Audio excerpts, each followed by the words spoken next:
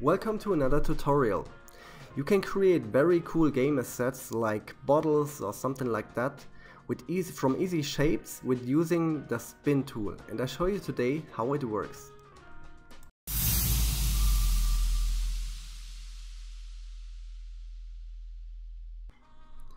First we delete the cube, and then I have a shape as a vector file.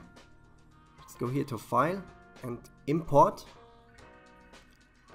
and import SVG file.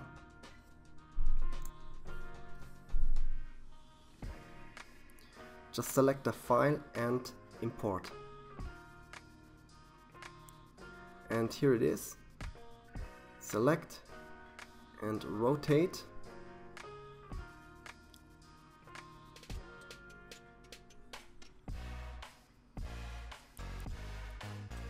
Then go to Object, set origin and origin to geometry, and then Shift S, selection to cursor.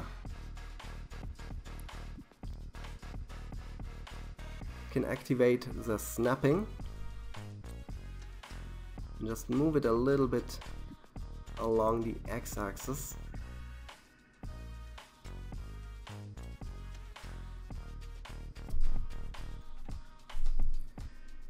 And then when we go to edit mode,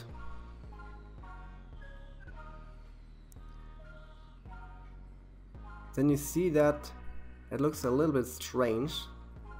So at first we convert it into a mesh, go back to object mode, into object,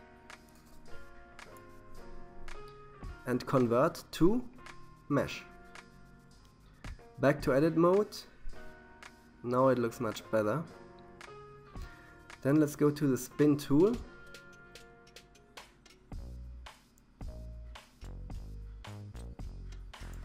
And it shows up a few new options, like this plus signs here.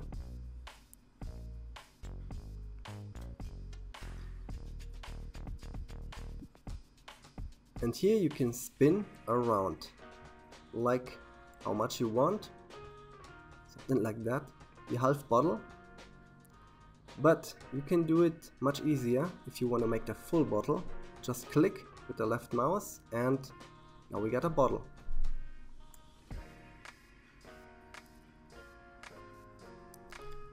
And just go back. And here we can also choose the steps. Change it into 24 or 48. And let's try it again. And now we get a clean bottle. You can also use materials or textures on it. I will show you in another tutorial much later.